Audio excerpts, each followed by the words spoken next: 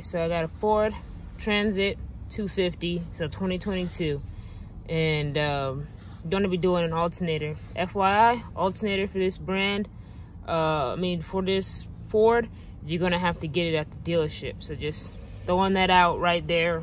So if it's late night like now, you know that you're gonna have to go to the dealership to get it. Alright, so we're gonna disconnect the negative terminal on the battery. And I already tested the battery. It's a good battery. So as you can see, it's 2023. It's in the passenger side over there. We're gonna come over here and I'm gonna show you. This is where the alternator is located. It's located right here. Driver's side, you'll see it right at the top. First, we're gonna go ahead and we're gonna start to take off the belt tensioner. Now, there's two belts, but specifically for this belt, you're going to, you see where my wrench is? Wrench is over here, right under there. So that's the belt tensioner. So let me just show you. You're gonna be pulling down on it. So let me get it to where I can push down on it successfully here. Alright, so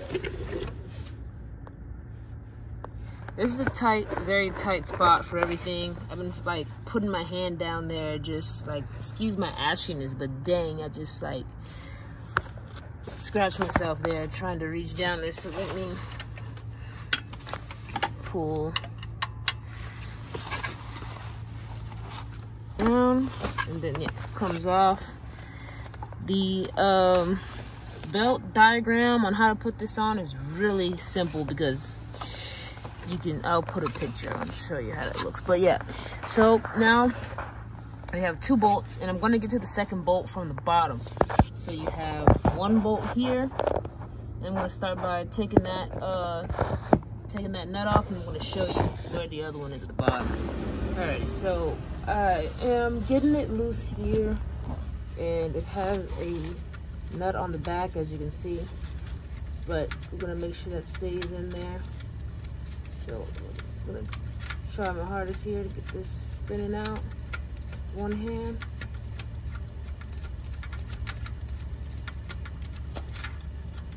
There we go. It's coming. Alright, so bolt is going to have some trouble. As you can see, the fan is in the way. So then we're going to go ahead and take the cord off.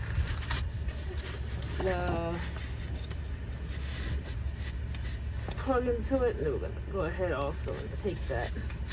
Now this is like on here pretty tight because I know like this has never been taken off before, so it's like super sealed on there. So I'm going to get some super tools to take that off, and we're going to take the top cable off there. So let me get that. Alright, so also when you're taking this off, don't forget to pull that back and then take it off. I couldn't see the red top from the red tab from the top, so I ended up figuring it out. But other than that, this is a half. Go ahead and take the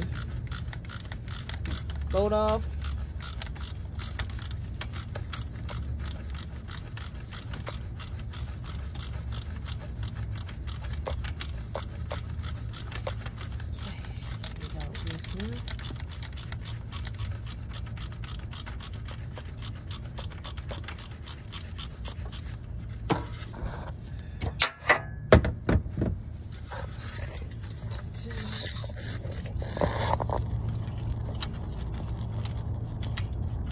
Alright, so there we go.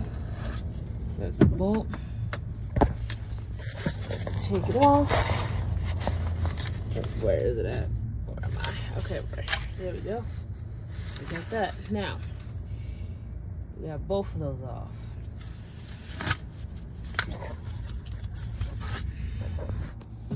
Okay, so I had to just wiggle the the alternator out. Kind of thought I was recording a little bit when I first was taking it out, but I guess not.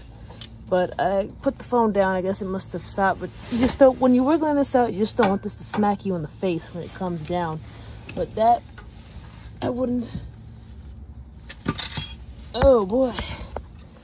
So it sits in the housing over here. So that's where it came out from. One bolt here, and it goes into that stud there. And it comes out from underneath, not on top. Alright, so got it all out, pretty easy. Put my lockout tag out on there.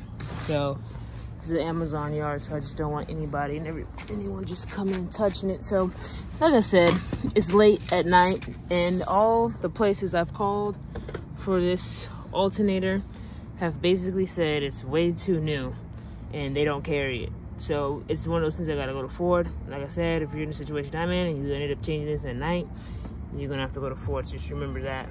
So I'll be coming back to this Monday morning. Alrighty, so I'm back and I have the new alternator. Alrighty, here it is from Ford. So you have your part number and everything like that. And we're gonna go ahead and get it back into the truck.